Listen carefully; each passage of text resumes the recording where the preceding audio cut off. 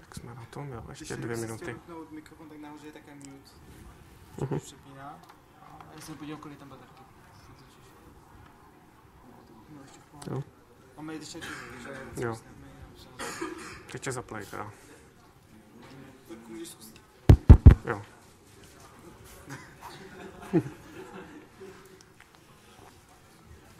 Neznám lepší věření. Sice mikrofon to nemá. Jestli jsi měl, chodil jsi taky na film.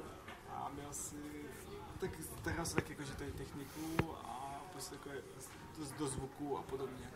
Takže staral se to nahrávání. Je dost osobně, jak si... Taky nevím, ale vím, koho myslíš. Já jsem měl vlastně prezentace taky o tom. Ty nahrávací je hrozně. Když tam je nějaká jednoduché ty vibrace, asi tím to poškozuje. Pěkný. Asi nemá dělat. Ještě jak se pofouk.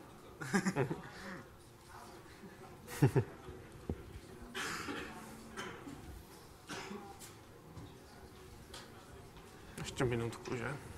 Tak zhruba. No, fajn. 52 já začnu.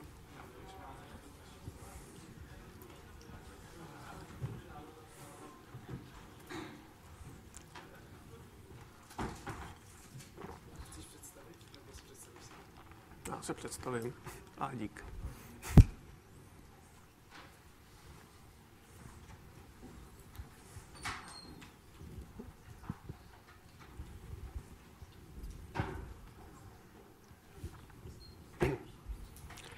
So good afternoon, ladies and gentlemen. My name is Marek Winkler. I am member of BRMS Quality Engineering. BRMS stands for Business Rule Management System, which is a product based on Drools platform, which I'm to talk about in a few minutes.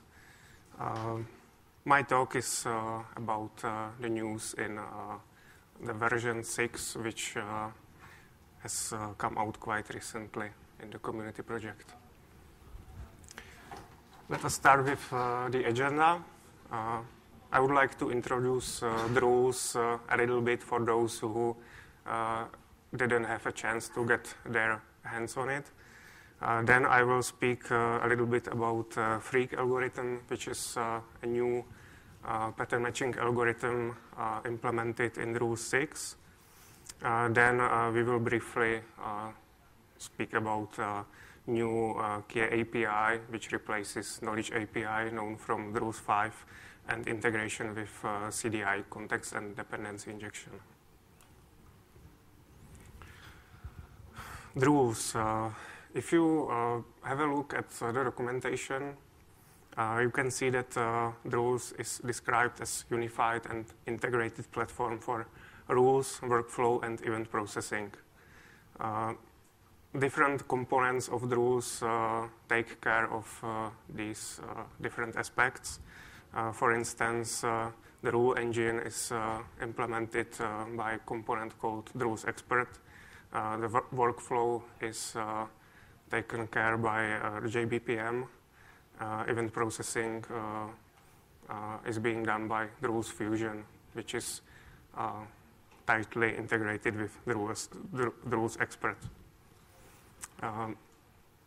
If you look at Drools from a little bit academic point of view, it could be classified as a hybrid reasoning system. This means that it combines backward and forward chaining approaches. Backward chaining approach, for those of you who might not be familiar with this, is based on specifying a goal, which is then tried to be proved based on a given set of facts and rules. This is an approach common from logic programming, from Prolog, for instance. Forward chaining approach is a little bit different. When a fact enters the rule engine, the rule engine tries to find reactively the rules which could be triggered by this fact, and this rule triggering may continue, and the engine is inferring the other knowledge from the input fact. Drools historically was based or implemented as a forward chaining inference engine, but nowadays, basically because of PHREAK, it has become more combination of these two approaches. In Drools 5, you might recall that there were already implemented queries which were doing backward chaining known from prolog in a limited fashion. So the introduction may continue with saying what a typical rule might look like. The rules support a variety of forms how to specify a rule. This is the simplest one. You just say that there is a rule which has a name, some attributes, and then you specify the condition which says when the rule is to be activated. This condition is often referred to as the left-hand side, and it consists of some conditional elements which are processed by the rule engine during the pattern matching phase. We will get to this later. Then there is the then part or consequence, which you can imagine such as a Java code or something which tells you what to do if the rule has a satisfied condition and what effect should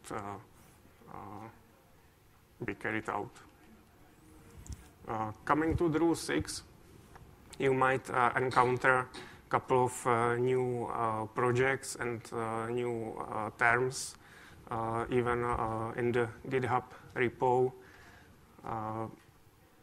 You might probably come across the term KIE, which is an umbrella term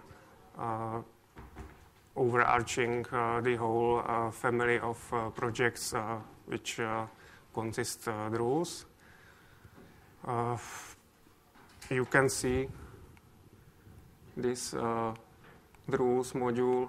This is the one that we will talk about in this presentation. There are others, such as GBPM, these workbench projects, which form a web-based application which allows you to alter the rules, deploy some so-called knowledge packages or something like that, and manage the rules. You can also see Opta-pattern component, which is the topic for the next presentation. Let us have a look at the new pattern matching algorithm called PHREAK. The PHREAK evolved from the previous implementation or a previous algorithm known from Drools 5, which is called RETE-OO. The very basic difference of PHREAK from RETE is that PHREAK is lazy. Now, what does this mean? If you have a look at this RETE network, I'm not sure how many of you have tried something with Drools, but we can explain the basic concepts of a RETE network here. If you have effect which enters the rule engine, the engine have to efficiently find all rules which are matching the fact and which should be triggered. This RETE network is a structure where there are some nodes which correspond to the conditional elements in the left-hand sides of the rules. And basically, if a fact is inserted into the rule engine, it enters the network here. it is propagated through the network as it passes conditional elements if it satisfies them. And finally, it may reach a so-called terminal node. These 3 terminal nodes correspond to 3 rules. And basically, if a fact or an object in general, which is propagated through the network, reaches the terminal node, then the corresponding rule may be fired. The key difference between RETE and PHREAK is that RETE does all this work, this object propagation through the network during the time of the insert of the fact. If you call insert command on a key session or something like that, then all this work is being done. Then when you insert another fact, it gets propagated as well. On the other hand, PHREAK tries to avoid unnecessary propagations through the network, and it does that by using a heuristics which tries to pick the rule which is the most probable to fire given the current set of facts. And then PHREAK tries to propagate the objects through the network just for the rule which has been selected. This is very simplified, but the basic idea is this. PHREAK uses some sort of queues for this, and these queues are also partitioned against by the agenda group, which makes some space for further optimization. We will get to it later. So consequences of this lazy behavior of PHREAK are the following. PHREAK is more forgiving for poorly written rule bases. If you have rules which should be optimized or are a little bit not efficient, then PHREAK tries to avoid unnecessary propagations through the network, and it is very likely that these inefficient rules will cause less slowdown. There is also more graceful performance degradation if you use a large amount of facts and rules.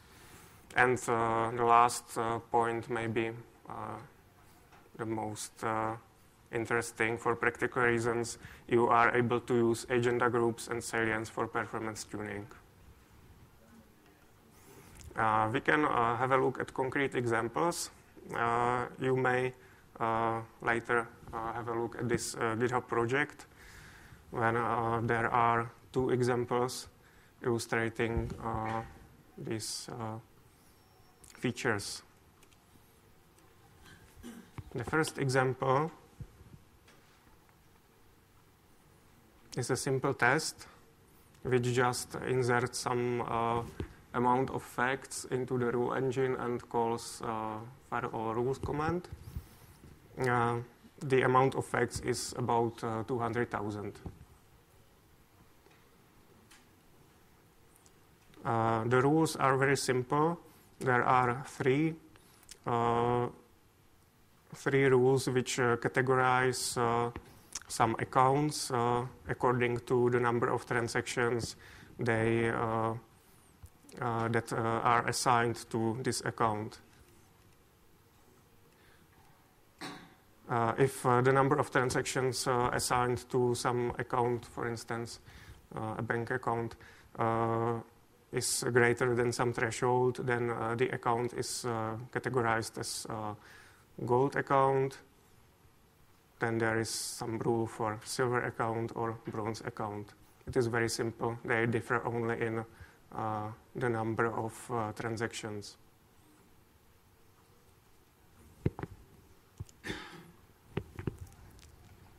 If we have a look at some results, if we run this set of rules and this set of facts with PHREAK, then the execution takes about 6 seconds. With RETE, it takes about 52 seconds. This is not intended as a benchmark. This is not measured properly to provide some really valid performance statements, but we can say that there is a notable difference in these numbers. Then we have another example which uses agenda groups. And if you have a look at the rules, they are almost the same. The only difference is that they declare agenda group for each of the rules. So you have one agenda group for the first rule, second agenda group for the second rule, and so on. Next, if we have a look at the test,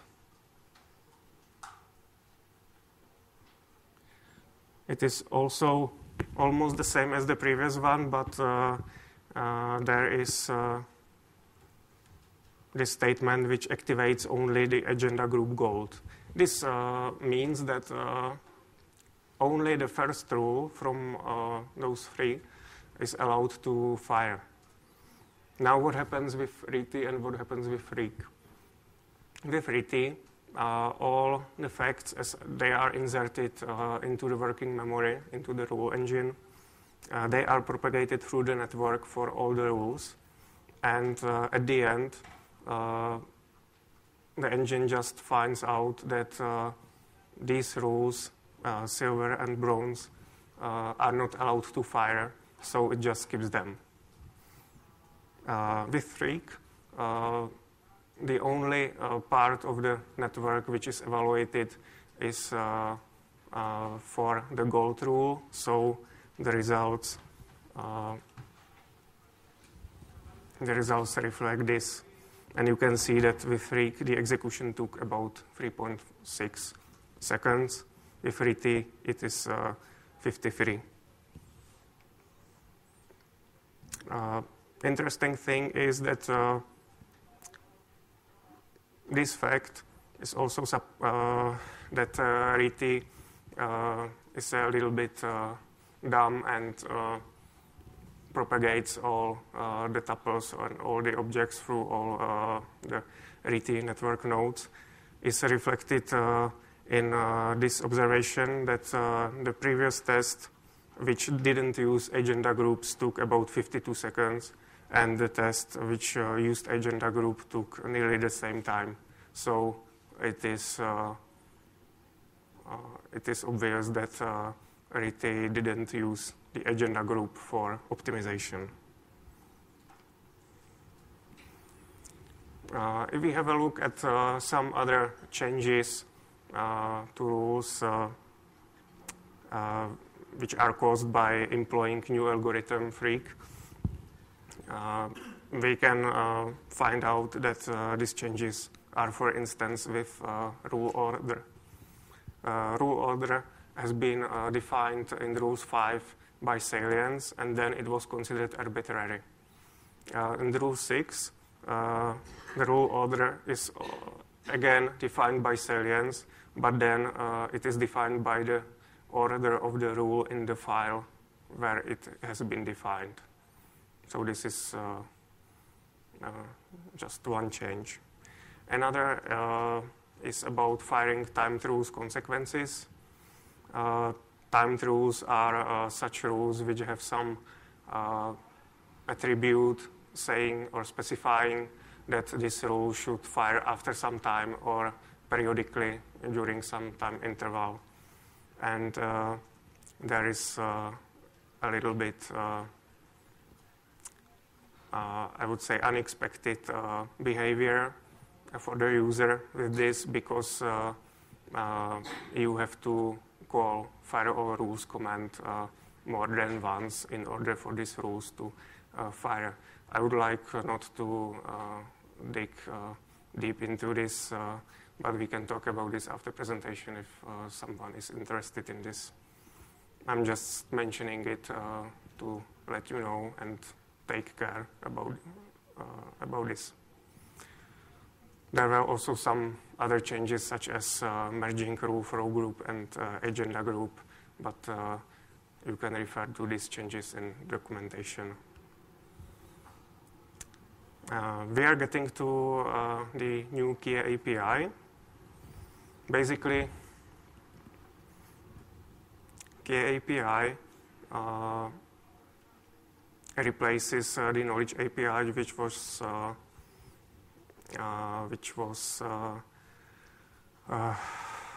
used in Drools 5.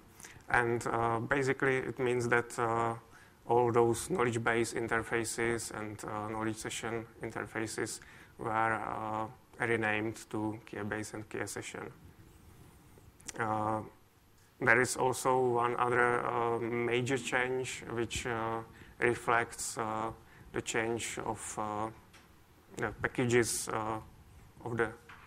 which Drools gathers the rules into.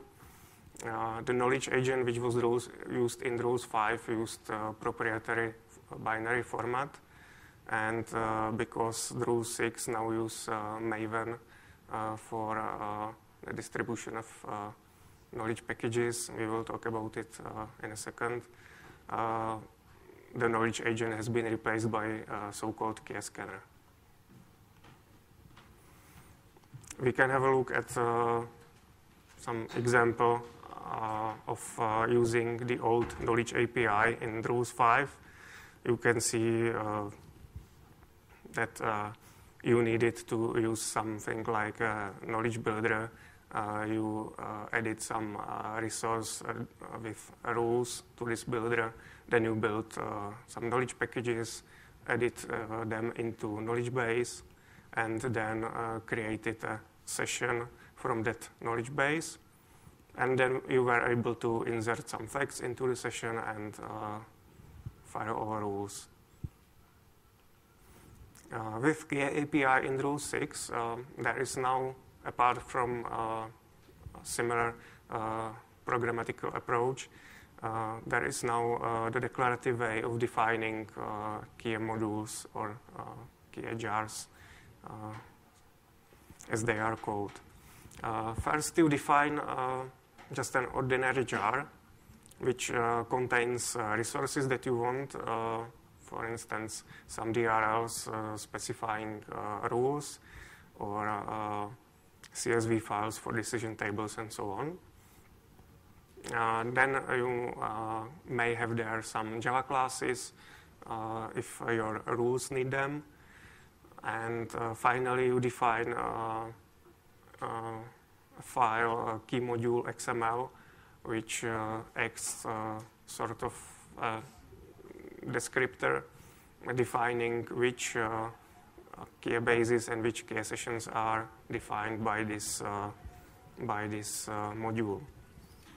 We can have a look at an example. You can see how such a descriptor may look like. It is quite straightforward. You define a key base which contains all resources in a given package. And you define also some key session for this key base.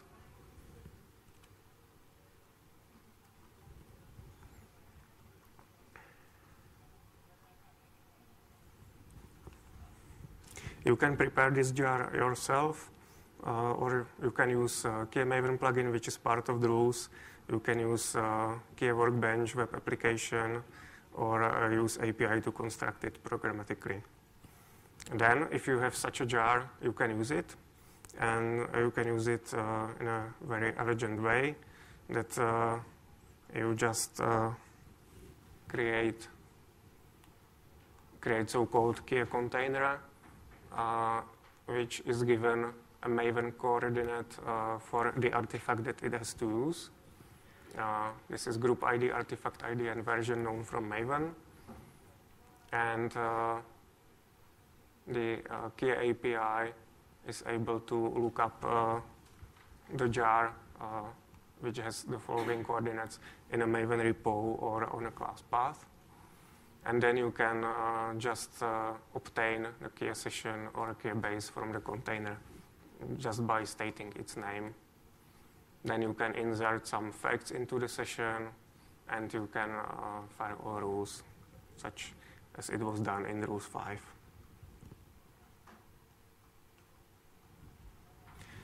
If you were interested in some more examples, you can have a look at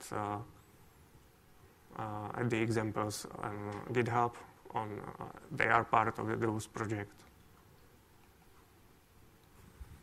We are getting to the integration with CDI. It is quite straightforward again. You may leverage CDI, context and dependency injection, to inject a key base or a key accession into your CDI bean, and you avoid manually creating key container and calling the API. So you can use just these kind of annotations where you specify the Maven coordinates for the jar, and you can specify the name of the key base or key accession. This annotation, key release ID, is optional. If you omit it, there is the key API doesn't attempt to download any jar or obtain a Maven artifact. It just scans for the key base with a given name on the class path. And similarly, you can inject a key accession.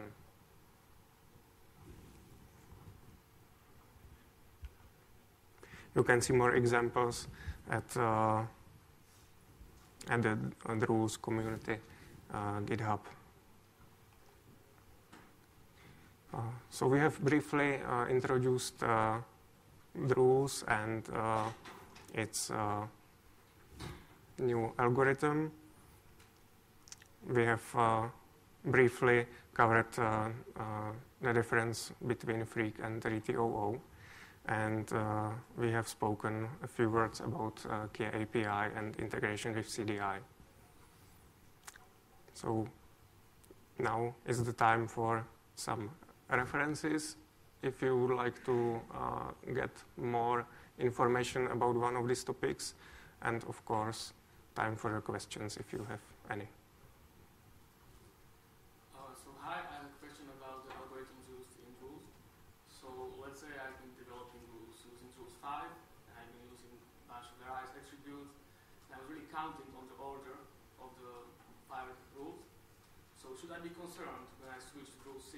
I mean, the algorithm is different, so I guess that the order might be different, right? Yeah. Because of the latency. So, yeah. So can you elaborate on this topic? Mm-hmm. Okay. There are indeed situations where the order of fired rules is different. You can use for some period the legacy RETE-OO algorithm even with Drools 6 if you need it some time for transition and some time for updating maybe your rules to reflect the changes needed by PHREAK. So I think that you might use this legacy RETE-OO implementation, or I'm wondering about the exact situation with this, because usually in Drools 5 the order of fired rules was not guaranteed. So it is not 100% correct to rely on this, I would say. I admit that it might be used in practice in this way, but there might be these problems. So does it mean that the Drools 6 is Yeah, there is a separate jar, and you just add this dependency, and you set one system property. Concretely, if you have a look at the GitHub repo with the examples, you have there are some notes about the tests, but in the README you can see the exact name of the property and the value that you need to set. Thank you.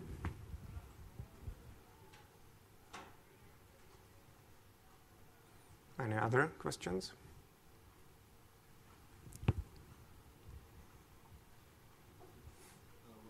What if I have rules in different files? What's the firing order then? Because you said that the firing order is determined by the order of the rules in the source file. Mm-hmm. And if I have rules in different files, what's the resulting firing? Yeah, that's a great question, and I must admit I don't know the answer. But I just found in the documentation that, for instance, the rule order is preserved even if you use KScanner to update your rules and so on to some new version, or you try to modify them dynamically. But there was no mention about the case that you described, so I think we must find out. But thanks for the good question.